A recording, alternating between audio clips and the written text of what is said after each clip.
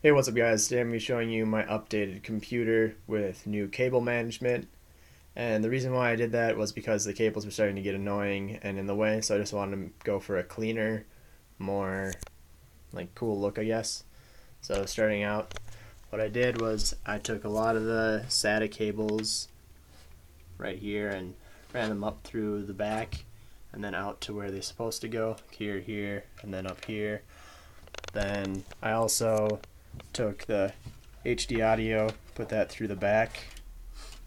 A few other ones, the 24 pin connector goes from down here and then comes out right up here, goes over there.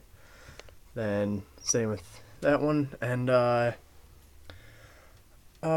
me see, I'm just going to show you the back now just to see the madness that goes on where you can't see anything. Alright, okay. Keyboard's falling over and anything. So this is the back side of it. It doesn't really matter, it's just basically smashed up against the side. It does shut, so that's the main thing. And other than that, another thing I did was I swapped a fan with my roommates, so I have one that's not LED anymore because those things piss me off in the dark and I can't fall asleep. Anyway, thanks guys for watching, and I will see you guys next time.